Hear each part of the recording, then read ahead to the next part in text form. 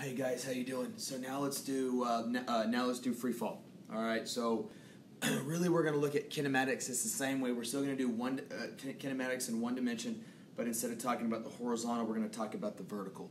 Usually, when we're talking about the vertical, the acceleration in the y is always going to be considered gravity. All right. So there is an acceleration in the y. So instead of saying x, we're always going to say y. Vertical position. And so in this class, guys, it's really just going to be a negative 10 meters per second squared. We did talk a little bit about this on Friday. I know it's 9.81, and if we're trying to land on the moon and build a bridge and do some like NASA type things or TxDOT type things, yeah, let's use 9.81. When we're trying to just get the gist of things and we're really just trying to learn about these concepts, use 10. That's absolutely okay. I don't mind using 10. The AP test allows you to use 10, plus it does make your calculations, a little bit easier. So we can still make the same kinematic equations, okay? And so let's start with that. So if we want to start with gravity, okay, things just falling, okay? So, gravity, which is negative 10 meters per second squared, that's going to be a constant graph. Being that it's going to be a constant graph, where, there's my acceleration over time graph, there's this. Again, if you want to work up in the graphs as we go up, remember when we're working up, we want to get area. We do want to take integrations.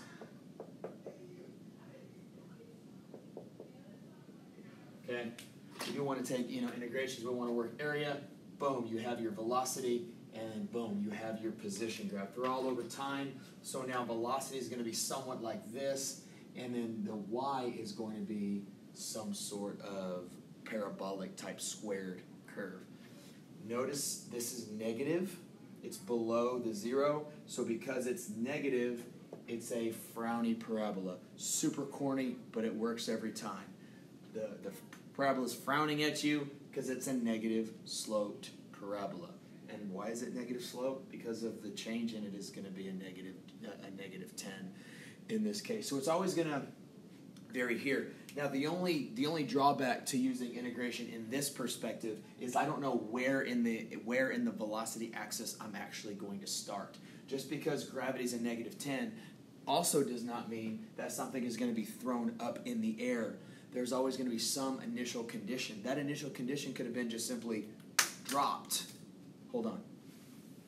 Okay, that initial position could be, me throwing it up in the air. Okay, and all those things. So there's a lot of different ideas. It could be LeBron James taking a free throw. I don't know why I use him as the example. I'm not a Lakers fan, but again, he's still in the playoffs and the Spurs aren't, so I can't talk.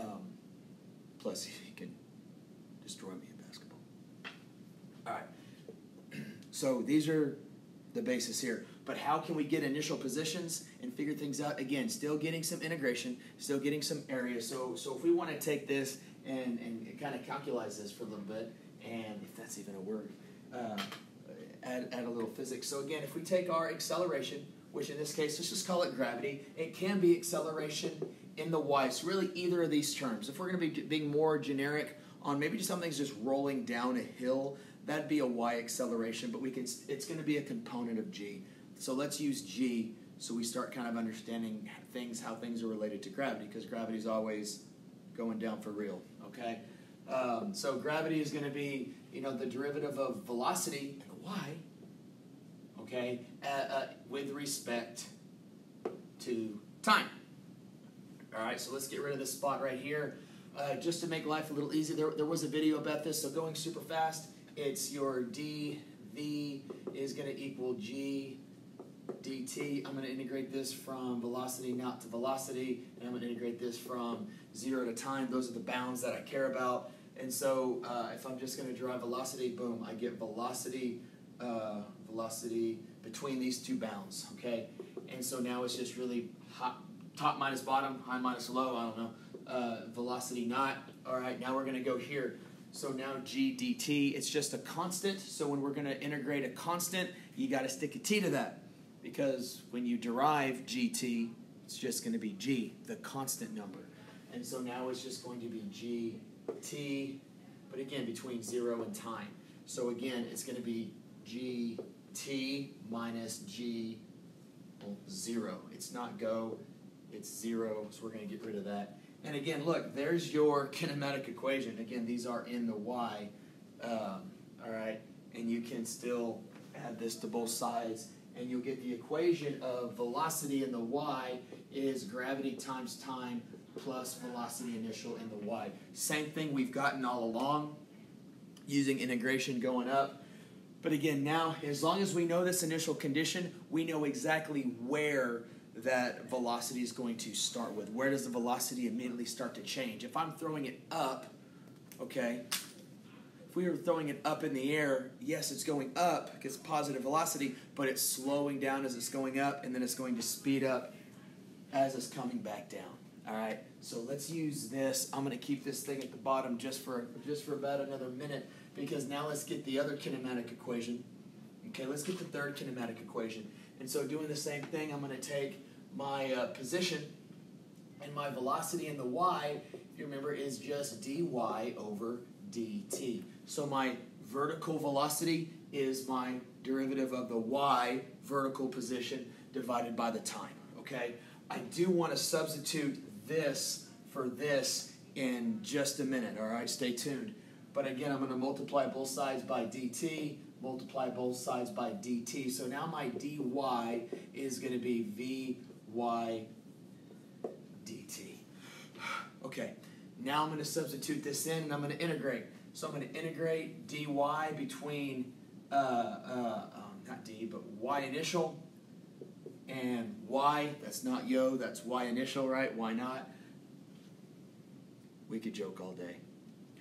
And then I'm also going to integrate this from 0 to time, all right? Because again, dt is the one that I want to do, but check this out. I'm going to stick this in for vy, okay? So just sticking that in, let's erase this and expand out just a little bit. And so now it's gt plus velocity initial in the y dt. All right, I'm going to get rid of this now. All right, this is now just going to integrate as before. Again, I'm skipping steps, but again, dy or y minus y naught. And now here, I'm going to integrate gt. When I integrate gt, it's going to be gt squared over 2, because I'm going to add 1, and then I'm also going to divide by the sum of what I got. So I turned it into a squared, so I'm going to divide by 2, and then I'm going to add, it's just a constant. When you got a constant, you got to sneak a time in there. Babe, don't tell anybody, it's a secret. I'm kidding, I said sneak. Ignore me. Times time. You don't have to say plus c because I gave you the bounds. If I didn't give you bounds, you'd plus c it. We already have the bounds, and again, this is with time, I could technically subtract g0 squared over 2 minus velocity not 0, because that's that original bound, but I'm not going to worry about a bound that's 0 right now because we're good. So now we have this. I'm going to add position over here, and here's your third kinematic equation. My y is really gt squared. Can't we just say 1/2 gt squared plus velocity initial in the y plus that? So this is going to be your parabolic type shape. All right. So that's right at the little minute mark there. All right. So here's just there's just a couple examples we can go over. One is well, if you ever want to know how tall something is, you can throw something off a building. Don't recommend doing that, right? But let's say that we're on a road trip and we're in a hotel, or honestly, it was an apartment my wife and I were living in. Okay, so we were at some balcony in an apartment. We were on the 3rd floor when we were living in this apartment together. All right, so we're standing up here on the balcony, and I had no idea how tall this balcony was. Okay, I was really curious. So what I did was pulled a penny, and I held it out about arm's length. I mean, whether it's in my head or I don't know, it's my story. So I held it out right above the railing, and I dropped it. And as I dropped it, I did time it. 1,001, 1,002, 1,003. That splat, and it hit the ground. And let's just pretend that the penny dropped with the time is 3 seconds. Let's just say it dropped with 3 seconds. I can now use all three of those kinematic equations to figure out what was my velocity at the very bottom. I can also figure out how far I was, how far it fell. And I can use some kinematic equations to do that. Just because I was able to time it, I was counting thousands or hippopotamuses, Mississippis, about 3 seconds. So to do that, we can now figure out my instantaneous velocity, when was velocity that I hit the ground, and then how far did it actually fall. All right, and so I'm going to take this spot right here as the origin. This was 0 meters. I could have taken this at 0 meters if I wanted. But I'm going to take this at 0. It was going down, and so let's kind of play from there. I did drop it from rest. So my velocity initial was 0. Let's get that velocity first. Knowing that first kinematic equation, my velocity in the y is gravity times time plus my velocity naught, okay, in the y. I said I dropped it from rest, initial condition. This equals 0 meters per second. I'm going to ignore it now. I do know my gravity. It's a constant. On Earth, it's going to be a -10. So approximately,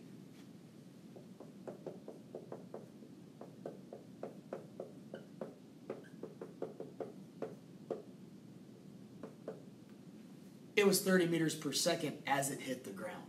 All right, again, I just substituted -10 for gravity. I substituted 3 with the 3 seconds that I counted before it hit the ground. I don't know how accurate it was, but we're going to go with that, okay? And again, that -30 meters per second, 3 times 10. Pretty simple, just multiplication is really what we're doing at this point. I got my position. Check that. I got my velocity. Now I can get my position doing the exact same thing. Okay. I said I labeled this at 0 meters. That's important because 0 meters is my initial position. That's where I started from. So my y, where do I end up? And it should be a negative number, right? Because it's falling. So there's something mentally you can think of as you're going. I should get a negative based on my setup. If I get a positive, I did something wrong. And I can go back and look at my work. If I have something negative, life's good. I can keep going because that's where it should, be. Okay. I never realized I talked so much with my hands until I started recording myself doing lessons. That's highly embarrassing. All right, 1/2 gt squared from that kinematic equation plus velocity initial in the y times time plus my y initial. Okay. I know my y initial. I said I started at 0, okay? I'm gonna ignore that for now because I'm gonna start at 0 because I said the initial condition was 0. I do know my velocity initial. It was also 0, wasn't it? I dropped it from rest, so I'm gonna ignore this. This is the only thing I need to worry about in this case. So because of that 1/2 gt squared, so my y is 1/2 -10 meters per second squared, and I'm going to multiply that by 3 seconds squared. What am I going to square? Just the time. I'm not going to do 1/2 times 10 and get 5 times 3, 15 squared. No, just the 3 squared. So 3 squared is 9 times 10 is 90. Make it a negative 90. Put it in half or divide it by 2, and my y is going to be a -45 meters. I have now told you what spot in space it dropped all the way to. I started at 0 and it fell all the way to a -45. Okay? You might be thinking to yourself, what if I want to make this the 0 meters and I want to know how high in the air did I drop it from? I'm making a +45 meters. But here's how we do that, okay? So let's go into that same exact equation here. All right, plus velocity initial times time plus y initial. Now I'm asking, where did I drop it from? This is what I don't know. I do know my y because I ended at 0. See what I'm doing with that? It fell for 3 seconds. I ended at 0. What's this? I still dropped it from rest. So here's my new equation. 0 is going to be equal to 1/2 gt squared plus y naught. I got to subtract it over here. So a negative y naught is going to equal 1/2 gt squared. I could have made it is a negative 1/2 gt squared if I subtracted this over. You pick the notation you want to do. It's 3 seconds, right? So let's hold on to that number. Now I plug everything in. I don't know. Where did I start from? It should be 45. Is going to be equal to 1/2 times a negative 10 meters per second squared times 3 seconds squared. Hey, it's the same numbers. 3 squared is 9 times 10 is 90. Make it negative. Negative 90. Hack it in half. 45. So a negative y naught is going to be a negative 45 meters. A negative and a negative on both sides make them a positive. My y initial was 45 meters in the air. So you can change your bounds. You're going to get the same answer. Did I start 45 meters in the air and it fell to 0? Or did I just drop it and it fell to a negative, or it just fell 45 meters? So the way you set it up is the way you're going to get your answer. Regardless, it just fell for 45 meters if you just want to talk about its distance. But you want to talk some sort of vectors and actually figure out what the direction. It's, beauty's in the eye of the beholder. It depends on how you're, mentioning that. Okay. So here's one. Let's say it's the same kind of idea, but now instead of just dropping that penny, I chunked the penny in the air. Okay. And just so happens I had a radar gun looking at that penny that I threw in the air. I don't know why, but I did. So my velocity in the y started out at, let's say, how about 40 meters per second. I threw it really fast, and I threw it in the up direction. You want to see a little picture about what's happening? Picture's worth 1,000 words or 1,000 variables. I don't know what the math term is. But I threw it up, and it fell straight down. Okay? Let's say it fell, same apartment. It fell 45 meters. So we'll call this, I don't know, you want to call this 0 and this 45, or this 45? Oh, you can't talk to me. We'll call this 0. We'll call this a positive 45 meters. So I'm going to make this my 0. You can make this your 0 if you honestly want to. It doesn't matter, okay? But I'm going to make this my 0 meter. We'll just keep it in positives because I'm having a great day. All right, and so let's go from here. Let me get a different color marker. Okay, so what I do want to know is how fast is it going when it hits the ground. So I do want to know my velocity at the bottom. I did give you my velocity initial was 40 meters per second. It was positive. I threw it up, okay? Now it's going to go back down here to get my final velocity in the y. I can use my fifth kinematic equation. Remember, we don't worry about our fourth. And I'm just going to substitute y's where it says x. So it's the third one, though, in your equation chart. So my velocity is going to be equal to velocity in the y squared is equal to velocity in the x. Whoa, no, it's not. Wow. Initial in the y squared. Plus 2 times gravity times my change in y. Y final minus y initial, right? So my change in y, I started at 45, I ended at 0, so it was a negative change in velocity, wasn't it? Yes, it was. All right, so my velocity y squared is going to be equal to, isn't this just 0? Oh, no, it's not. 40.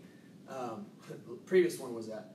So 40 meters per second squared plus 2 times a negative 10 meters per second squared acceleration, and then a negative 45. Why is it a negative 45? Remember, delta y is y minus y initial, and my y initial was 45 meters, and my y was 0. 0 minus 45, negative 45, okay?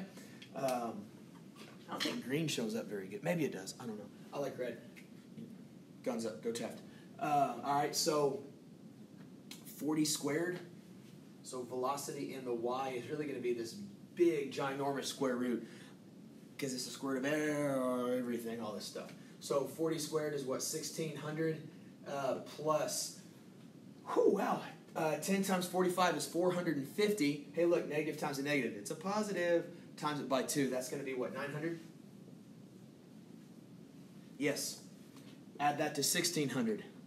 So my velocity in the y is going to be the square root of 2,500 there. All right.